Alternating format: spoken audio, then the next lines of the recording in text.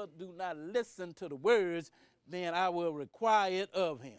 Start reading at John 12, and we'll begin reading at verse 44. John 12 and 44.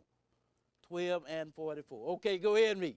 Jesus cried and said, He that believeth on me, believeth not on me, but on him that sent me. See what Jesus said, you believe on me, him that believe on me. He don't believe on me, he believe on the one that sent me. Who was the one that sent him? The Father sent him.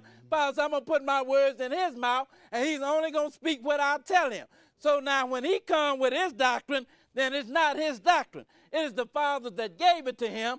So therefore, when you listen to him, then you are listening to the Father. Go ahead and read on. And he that seeth me, seeth him that sent me. Go ahead and read. I am come a light into the world, that whosoever believeth on me should not abide in darkness. And if any man hear my words and believe not, I judge him not. For I am come not to judge the world, but to save the world. He that rejecteth me and receiveth not my words, have one that judgeth him. The word that I have spoken, the same shall judge him in the last day. Go ahead and read. For I have not spoken of myself, but the Father which sent me. Go ahead. He gave me a commandment, what I should say and what I should speak. See what it said, the Father that sent me, he gave me the commandment, what I should say and what I should speak. Well, we read that in Deuteronomy, didn't it? He said, you know, I'm going to put my words in his mouth, and he's only going to speak what I command him. So now Jesus is telling you, you know, I'm not spoken of myself, but the Father who sent me, he gave me commandment, what I should say and what I should speak. Go ahead and read. And I know that his commandment is life everlasting. Go ahead. Whatsoever I speak therefore, even as the Father saith unto me, so I speak. Now, so Jesus just letting you know the doctrine that he came with, it was not his own, but it was the Father that sent him. That is whose doctrine that you are dealing with. Now, let's go to John chapter 17 and pick it up at verse 6. John 17 and verse 6. Now, Jesus said, you know, the Father gave me the words that I speak unto you. Now, I'm going to show you Jesus. That is the words that he gave unto his disciples. Start reading at John chapter 17 and begin reading at verse 6. 17 and 6. Go ahead and read, brother. I have manifested thy name unto men, which thou gavest me out of the world. Now, this is Jesus. He's praying to the Father. He said, I manifested your name to the men that you gave me out of the world. Go ahead and read.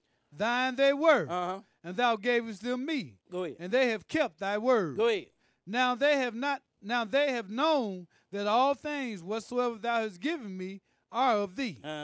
For I have given unto them the words which thou gavest me. See what Jesus said to the Father? He said, the words that you gave me, those are the same words that I have given unto them. He's talking about his disciples here. Go ahead and read on.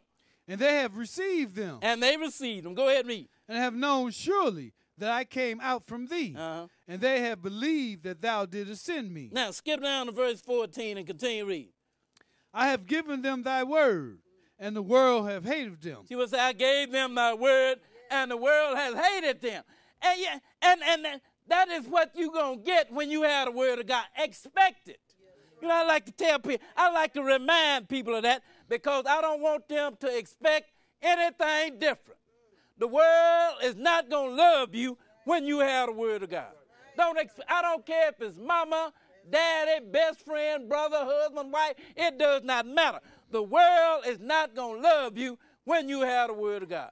Jesus told you that I didn't come to bring peace, but I came to bring a sword to set every man advance against his neighbor.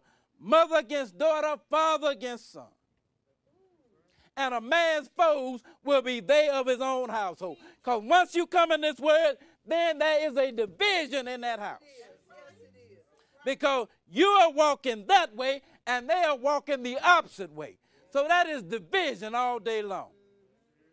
So there's going to be some division. If both parties are not in that word, then there's going to be some division in that house.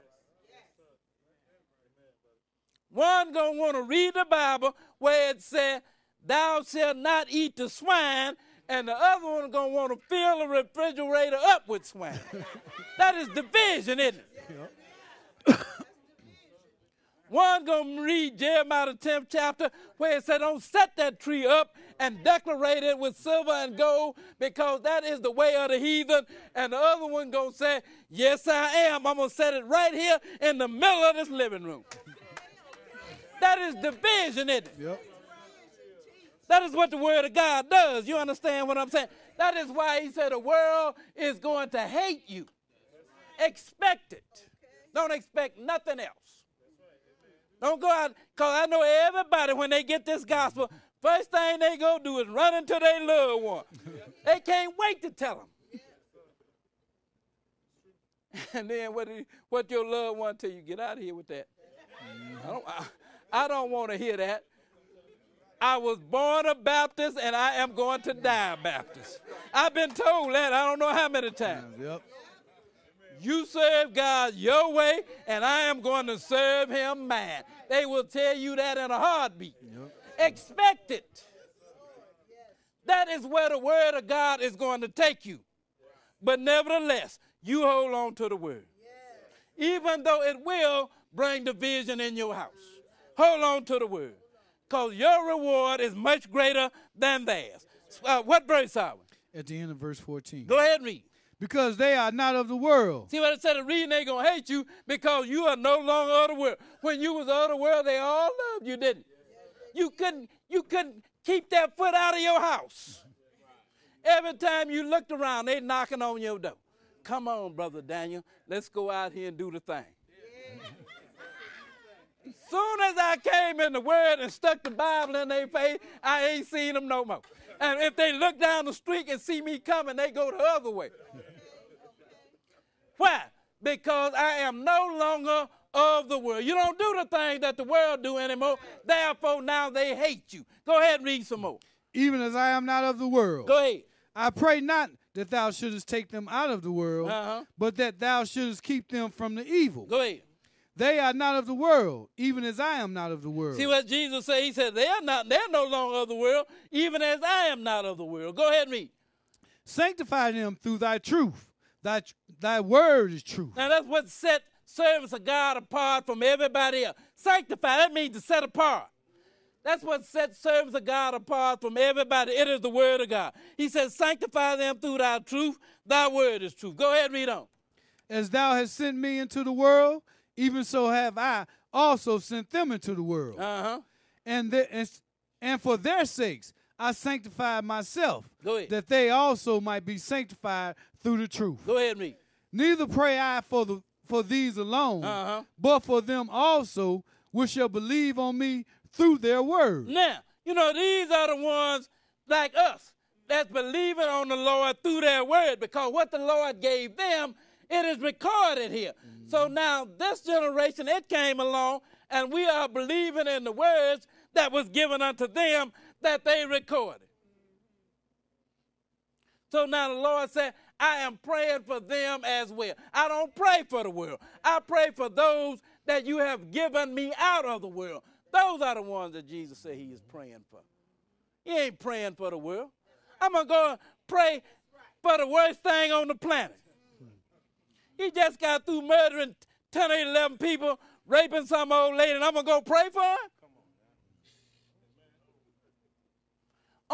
Only prayer of mine he can get is, I pray that he repent of his wickedness. That's the only thing. Lord, bless him now and be with him.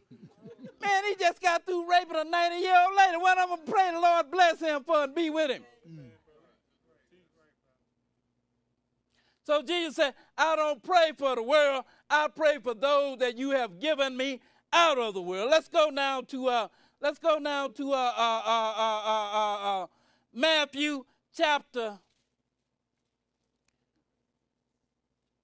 5, and we'll pick it up at verse 17. 5 and 17. So now, you know, Jesus said, I came with the doctrine of my Father. In other words, that same doctrine that was written in the Old Testament, that is the message that I came with. The message did not change. Let's go to Matthew chapter 5, and we'll pick it up at verse 17. Because everybody want to tell you, yeah, the law was good and all of that, in the Old Testament. But when Jesus came, everything changed. Well, let's see. Let's start reading at Matthew chapter 5, and we're going to pick it up at verse 1. Now, the ministers, the false ministers, they tell you everything changed. Let's see what did Jesus say. Let's go to Matthew chapter 5 and begin reading at verse 17. 5 and 17. 5 and 17. Go ahead and read, brother.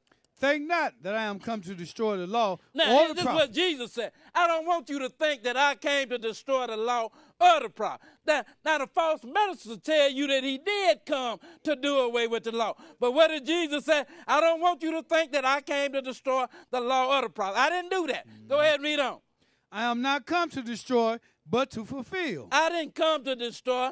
I came to fulfill it, and he did not come to fulfill it for you either. He came to fulfill it for himself, but then he's going to let you know you're going to have to fulfill it as well. Go ahead, read on. For verily I say unto you, till heaven and earth pass, one jot or one tittle shall in no wise pass from the law, till all be fulfilled. What he says here, until heaven and earth pass, one jot, one tittle of the law shall not pass until all be fulfilled. Letting you know, long as there's a heaven and an earth, then the law is still good. So he said, I didn't come to do away with the law, like they claimed that he did. But he said something different. The false minister is telling you one thing, and the Lord is telling you something entirely different. They tell you that Jesus came to do away with the law, and Jesus said, I didn't come to do away with the law. Go ahead and read on. Whosoever therefore shall break one of these least commandments. Now, who is whosoever? Anybody. Everybody, isn't it? Because you get another fable that they like to tell you too, that the law is for the Jews and grace is for the Gentiles. The law is for everybody, and everybody going to have to come under grace or go in the fire. You know what the grace is? The grace is the blood of Jesus. Everybody going to have to come under grace. And you are not under grace until you repent and be baptized in the name of Jesus. In order to remain under that grace, you got to walk in the law. That's the teaching of the Bible. You understand what I'm saying? That is what the ministers are supposed to be telling you, but they're telling you something entirely different. And when they tell you that you don't have to deal with the law no more, look at what's going to happen to you. Go ahead and read on.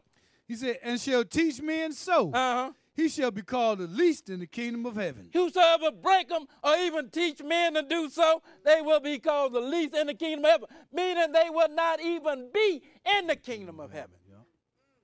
And ain't but one other place you're going to be. That's why I said these false ministers are dangerous.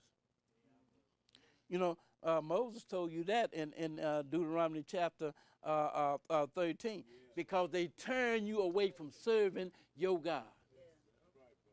And when you turn away from serving your God, then he said you will not be in the kingdom of heaven. You will be in that other place that you don't want to go. Go ahead and read on. But whosoever shall do and teach them. Now he said, but the ones that will do them and teach them. Go ahead and read. The same shall be called great in the kingdom of heaven. He said, those shall be called great in the kingdom of heaven. Go ahead and read on. For I say unto you, that except your righteousness shall exceed the righteousness of the scribes and Pharisees, ye shall in no case enter into the kingdom of heaven. Now, I just want to read this next verse so you'll understand what law it is that he didn't come to do away with. Go ahead and read. Ye have heard that it was said by them of old time, thou shalt not kill. Where did that come from? That came after 10, didn't it? Right. And, you know, after 10, where you got, remember the Sabbath day to keep it holy. 6 days do all thy labor, but the 7th day is the Sabbath of the Lord. Now, how you going to go in there and grab 1 out of the 10, throw it away because you don't want to deal with it, but you're going to keep the rest of them? It is a covenant. It is one covenant. Every law in the covenant applies. If you're going, then you know, because if you're going to start throwing them out, then you got another guy, he going to want to throw away thou shalt not kill. I don't like you, man. I want to kill you. That's right, bro. So now I'm going to go in there and get thou shalt not kill out of the 10, throw it out, and then go blow his brains out and be justified in it. You got, there's some law that everybody want to throw away. You understand what I'm saying? I guarantee you, if we allowed man to make the decision, there wouldn't be no law. Because you'll say, I want to throw this one out. I'll say, I want to throw another one out. And the sister says she want to throw another one out. And then when we all done, there are none. Yep. Then